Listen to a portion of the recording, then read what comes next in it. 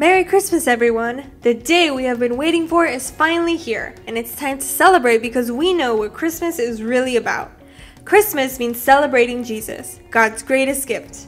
Last week, we talked about when Jesus was born, in a place where the animals were kept. The night Jesus was born, there were shepherds living in the fields near Bethlehem. The shepherds lived outside. Their job was to keep the sheep safe. These shepherds weren't exactly considered rich, famous, or important. They slept out in the open fields and probably made their dinner over a campfire. One night, as the shepherds did their job keeping their sheep safe, an angel appeared before them.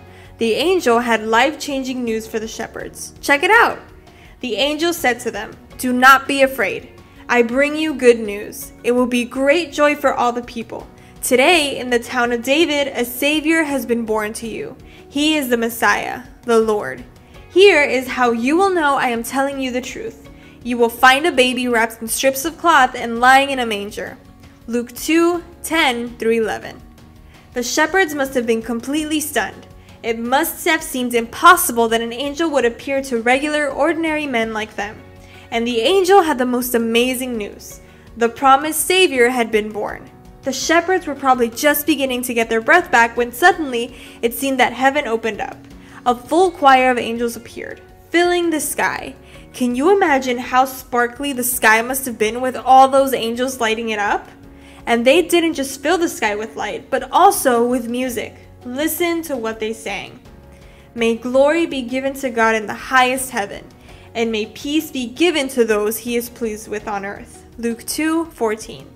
Then, just as quickly as they had appeared, the angels returned to heaven. The sky dimmed, stars twinkled faintly once more. For the rest of the world, it probably seemed as though nothing had happened. But the shepherds knew the world would never be the same, and they knew they had to get to that baby. The shepherds hurried to find Mary and Joseph, and Jesus lying in the manger. It was just like the angels had said. There he was, the newborn Messiah, the Savior of the world. After the shepherds had seen Jesus, they knew what the angel had told them was true.